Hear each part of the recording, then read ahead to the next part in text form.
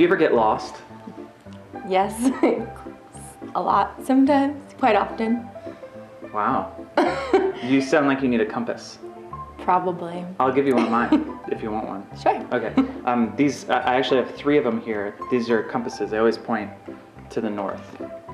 So there's 1, 2, and 3. And I'll show you how they work. Instead of like getting into a car and driving around, I actually have a magnet. Okay, so a compass, no matter where you put a magnet, always points towards the magnet. That's how it finds north. So what we're going to do here is we're actually just going to turn over one of them, and we're going to take it and place it in between the other 2. Okay? So now we have 1 in between the other 2, right? Here's what we're going to do. If I bring it over here, it will still be pointing towards the magnet. Okay? If I bring it back over here, it's pointing towards the magnet still. Okay? If I bring it over here, it's still pointing towards the magnet.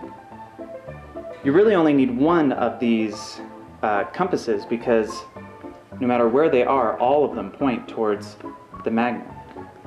Right now they're pointing this way. If I bring them over here, they're still pointing towards the magnet.